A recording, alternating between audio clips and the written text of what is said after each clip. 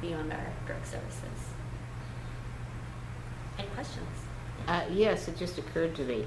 You've got a website here, you know, and now on that website is, say, a PayPal button or something? Yes, we have a donate button on, I think, every page of our website. Okay, good. You know, Yeah. so promote that. You know, Yes. So get money that way. We were really lucky, you know, when we found out we were being displaced, you know, on top of trying to find a new place to house our services. We were really worried about the cost of moving our entire program and renovations and all that kind of stuff. It's the kind of thing that you would want to run a 2-year-long capital campaign for, right? And we didn't have that luxury. So we were really fortunate. We had a matching donor who contributed $25,000. And our goal was to get the community to raise a matching $25,000 in a month. And we set up a GoFundMe page, and we raised that amount in 3 days. So we were just really, really heartened by. We ended up raising $75,000 from that GoFundMe campaign in October. So you know, we definitely have been feeling a tremendous amount of love and support from the community, which we're really grateful for. Thank you. Some statistics, the number of clients? Sure. So we have 3,500 like unduplicated medical records. What that means is that, you know, in the course of our 16 years of existence, there's 3,500 people that have used us as their primary healthcare provider. On top of that, there's people, you know, there's tens of thousands of contacts that we make through our street-based outreach that we're not really able to unduplicate, you know what I mean? And then our needle exchange, I would say we're probably, at our current location, one of the slower needle exchanges in the city, but at this location, I imagine we might see more people. So, you know, on top of the 3,500 clients that receive, like, medical care from a physician, there's the people that we see in street-based outreach and needle exchange. Do you have any kind of an annual client count? Annually, just the 3,500 is over how many years? Yeah, that's over our whole existence. Which that's is how many years? How 16. Over 16 years. I would say the easiest way for me to conceptualize of it is because I do have annual visits, but a lot of people come to us every week. Sure. And so that is probably, we probably have about 5,000 visits a year. 5,000 visits. But that could be people coming in for the clothing closet every week. You know what I mean? And that's good, so it's obviously a duplicate. Yeah, it's duplicated. For our lower threshold services like needle exchange, or if you're just picking up a food bag, or if you're just accessing the clothing closet, it's harder for us to deduplicate those. So what is the annual agency budget? Currently, our budget is about $750,000.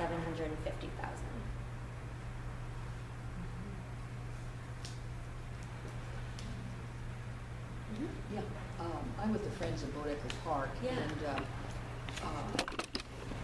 we don't have an opinion. I personally support your organization. In fact, I'm also with Senior Disability Action, which is 1360 Mission. Oh, you're so in the same boat. Yeah. Possibly facing the same issue. Yep. I will say, I know because I know their location, Yeah. and it was literally right next to a family housing, Yep. Mercy Housing, and I'm not aware of any problems. But what I wanted to know regarding to the park, I recommended, and I don't know if you've had a meeting with people, the site director, who's Michael. Michael, I've met with him a few times. Mike with the Boys and Girls Club, the Yeah. YMCA, and the Safe Passage. Safe Passage. Yeah. If there were any concerns and all. Yeah. So, and you have been meeting with them. And Yeah, they haven't expressed any concerns to me so far. We held our Prop I meeting at the Bodecker Park Rec Center and worked with Michael on that. Okay. I also know Matthias Mormino very well. Yeah. Okay. I used to work as a legislative aid to the Board of Supervisors when Matthias was in there, so I was excited to see that he was working with Safe Passage. I don't anticipate there being any issues. I mean, I'll say I was very excited. You can picture 1372 Mission because we were neighbors. Yeah. We haven't had any outdoor space or any even real staff break eating, so I was very excited for my staff to be able to sit and eat their lunch in the park. You know, Yeah. I'm really tickled to be next to the park, but I don't anticipate any kinds of issues. Because the patients that we see are from such a vulnerable population, and a lot of people, you know, we don't have a sign out on our window or anything like that because we want to be very discreet, and if people are not, you know, need to be, you know, anonymous when they come through our doors, we don't advertise what we do, and so we don't typically have people like lining up outside. You know, we really do our best to just get people in and out, so I don't see there being an issue. Thank you. All right, thank you.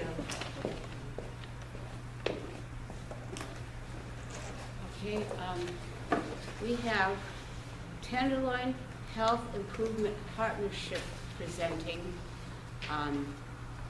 Abby Yand. We got about 15, 20 minutes. Okay. Thank you.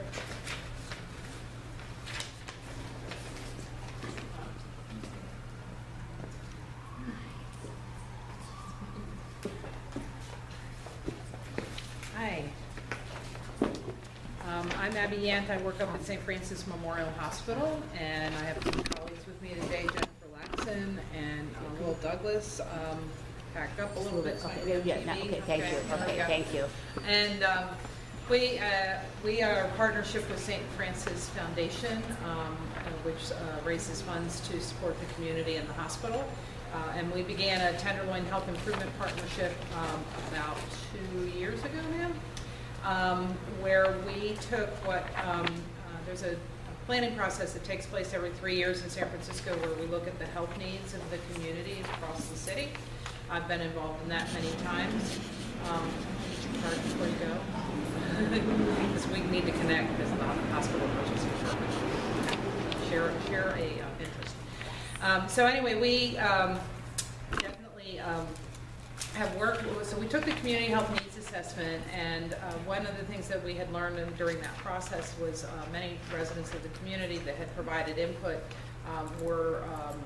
wanted to be involved in the solution as well as just identifying the needs. So we took the needs back into the community here in the Tenderloin and invited about 160 different organizations in the city or in the Tenderloin to come and help us design strategies for improving the health of the residents in the Tenderloin.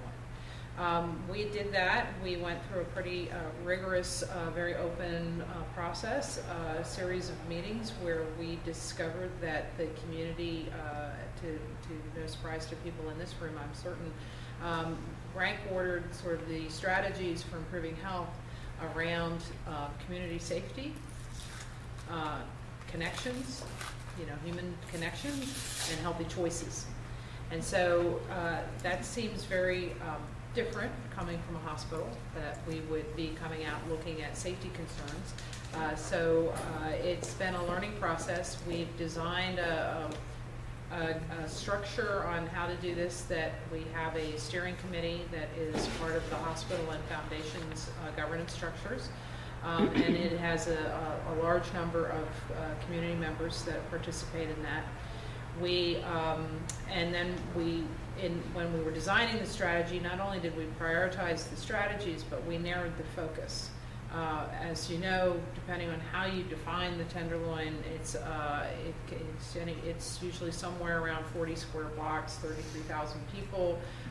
Pretty daunting numbers to challenge ourselves to improve upon. So with the help of many in the community, we did data analysis.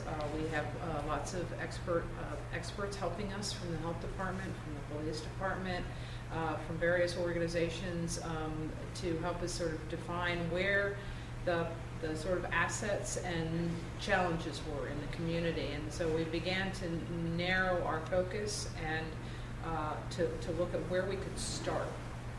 because you got to start somewhere, you know, to change the world, one day at a time.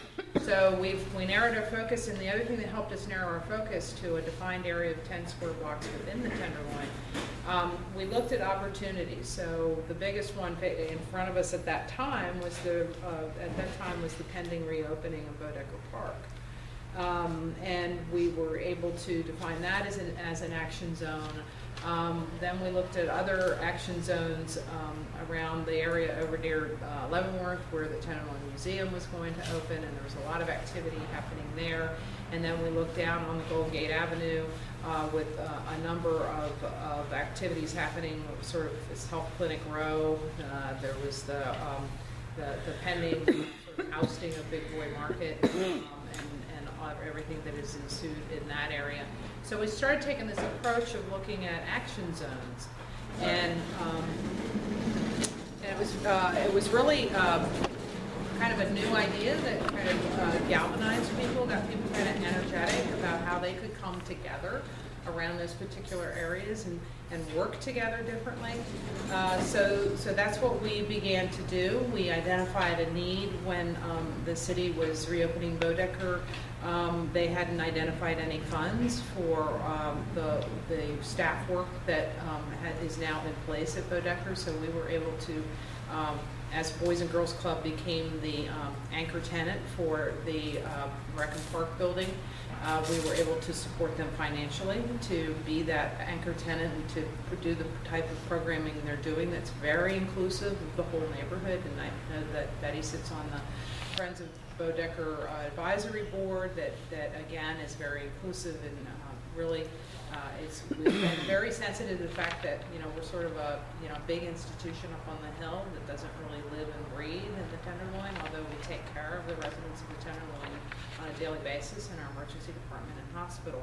So we've been very sensitive to the fact that the residents and the organizations that work with clients in the Tenderloin know a heck of a lot more than we do, and so we do a lot of convening and facilitating and helping people work together.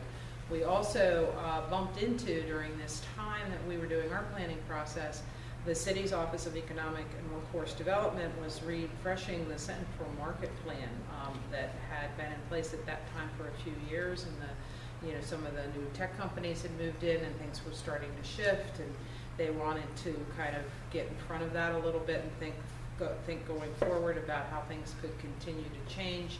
And we bumped into each other, and they recognized that we had developed this ability to convene many, many nonprofit organizations, and they took upon themselves to challenge to convene 30 city agencies that are now working together. They do all the convening of city agencies. We do a lot of facilitation of the private sector and nonprofit sector, and we're working together in very specific ways to really create strong public-private partnerships.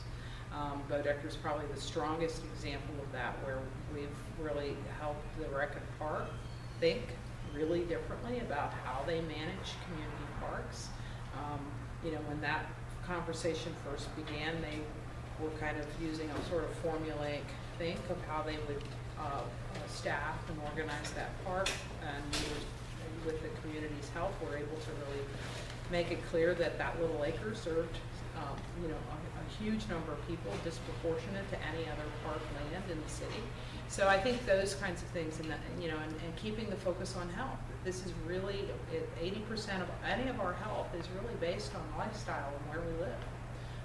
And so this community has a lot of disadvantages because of the way that the community, whether it's the public sector, whether it's drug dealing, all the things that contribute to the ill health of the community or prevent well people from being able to move about the community and make those healthy choices and go to the farmers market and do those types of things. There's many inhibitors for that. So we've been able to really, I think, shift focus for the city and the community, and learning how to work together and just staying really hyper-focused on those areas that I mentioned. And it's not to the exclusion of everything else that's going on, but we're very much aware of the ripple effects that happen as a result of some of the changes that we've been able to help manipulate. So that's, as I said, we ordered our priorities, our strategies around safety, connection, and healthy choices. We also recognize that we have a very complex underpinning of difficult social issues of homelessness, mental health, and substance abuse that plague many of our residents of the Tenderloin. And so those issues we also work on, but in very different ways. Working with the public sector and looking at policies and housing and all those really difficult issues.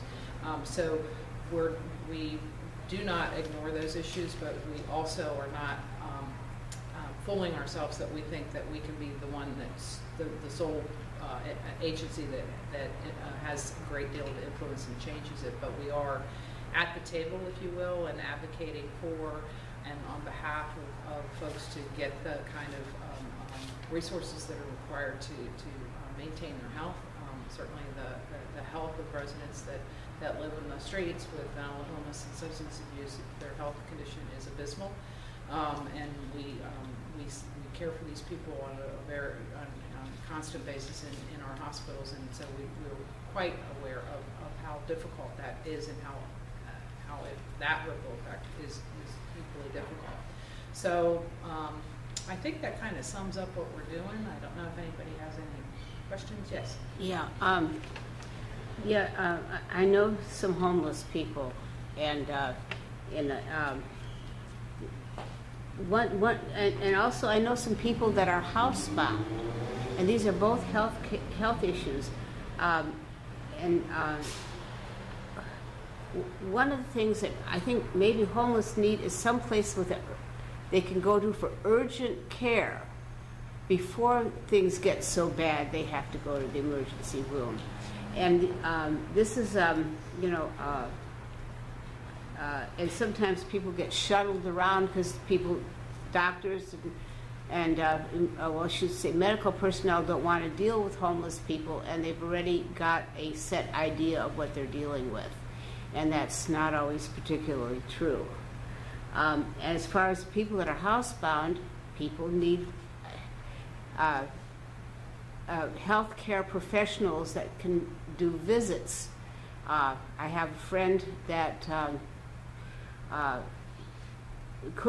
she lives out in the Avenue, she could not get anyone to come and give her a flu shot. And then finally she got somebody who said, yes, I'll come and give you a flu shot, but first we've got to have some intake visits, and we've got to have this, and it's $200 bucks a visit. So there needs to be some kind of structure, and since your people are into doing structure, some way that people can be seen by doctors that can't get out of their homes, and some way that people who don't have homes can be seen by doctors who will refer them to specialists, who will actually take their problems serious before they balloon into something that cannot be handled. Yeah, I mean, the improvements in the health delivery system is something that Tenderloin Health Improvement Partnership is working on a limited basis, in that, we're working with the healthcare providers in this community to try to help knit. We're all in the age of health reform where we're trying to knit together a fragmented system. Mm-hmm. And so we are working on that in very big and long-term ways. The other that I would say, just because I am an RN and I have done hospital administration, I do more community work now than healthcare administration, but I will say that, I've seen in this community and San Francisco at large, there's a big uptick in urgent care centers, and there's a couple of new providers that are doing home care visits, and the big systems are starting to really understand, and as the way that healthcare providers get paid changes, that will change as well. Right now, everybody's paid, for you to go to the doctor. They're going to be paid for the doctor to keep you well. My friend. And so as that changes, they're going to figure out that some of the innovations that you suggest are cost effective. Well, my friend that couldn't get someone to come in and give her a flu shot is going to the hospital as we speak. And thank God her granddaughter was able to be there in 10 minutes. Otherwise, you know, there would not have been a meeting today, okay? Yeah. Okay. I think that's a big issue because I'm also with senior disability.